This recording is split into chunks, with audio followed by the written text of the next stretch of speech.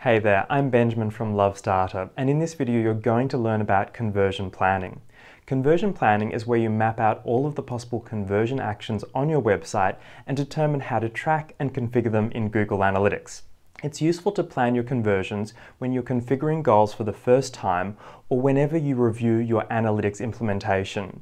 In this video, we'll walk through the 4 steps of conversion planning and we'll look at an example of how to map important actions on a page. Let's get started.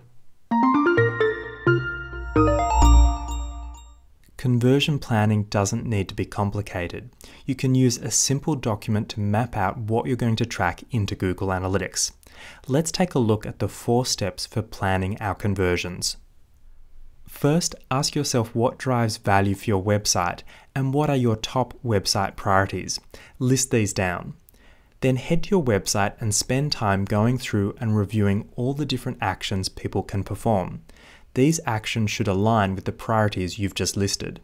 Look for both macro and micro conversion actions. Now that you've mapped out all of the actions you want people to perform, you can assign priority. So whether they're macro or micro conversions, and also assign a value to each of these actions. This could be a real, calculated, or symbolic value. Then we need to configure these inside Google Analytics so we can see conversions inside our reports. Applying these 4 simple steps will provide a plan of action to track your website's conversions. Now, I wanted to show an example of how to work through a page on a website in order to identify potential conversion actions. Today I'm going to use a post on the Buffer blog as my example. Now, if you're not familiar with Buffer, it's an app that you can use to schedule your posts on social media, and they maintain a blog to share information relating to their audience and their product. I absolutely encourage you to actually apply this same process to your own website. You might be surprised at what you find. So let's head to the Buffer blog and check it out. So here I am on a post on the Buffer blog, and what I can do is I can now spend time going through this post to identify potential actions I may want to configure as a goal inside Google Analytics.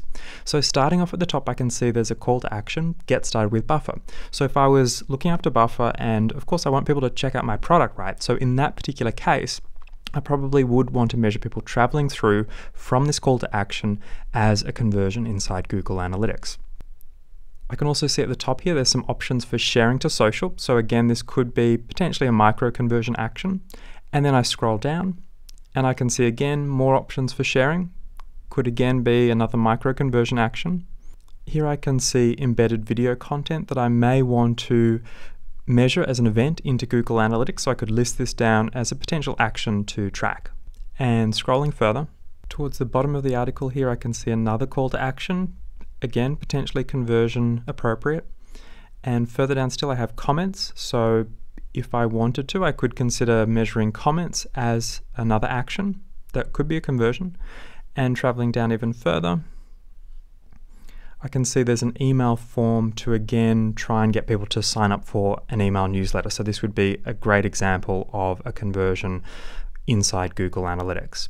So I've spent some time going through a page, and you can see just very quickly going through the page, I've identified a whole range of different actions that firstly I want to make sure that I can track into Google Analytics, and then secondly I can then make the decision about whether it's going to be a goal or other conversion action inside my reports. Now that we've traveled through the page, we can list all of the actions we'd like to track. I have things like email subscribers right through to commenting on the blog. I can then go through all of these actions and decide how to track them and if they should be tracked as a conversion inside Google Analytics.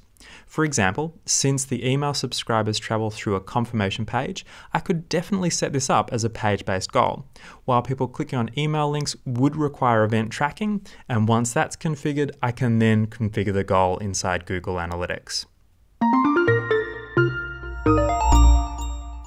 So that's how you can plan your conversions in order to configure goals in Google Analytics. This is a great exercise to complete if you're setting up goals for the first time or if you're reviewing your implementation. It's a good idea to review your website and your implementation every 3 to 6 months, depending on your organization and how often your website is being updated.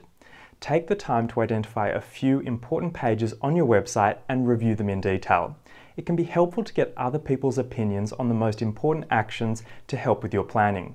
Once you know the types of conversions that you want to track, it's time to configure them in Google Analytics. Watch my video on setting up goals for the steps you'll need to take to begin tracking your conversions. What actions are you tracking as conversions in Google Analytics? I'd love to know. Let me know in the comments below. And if you found this video helpful, then please like it so I know to make more videos like this. See you next time.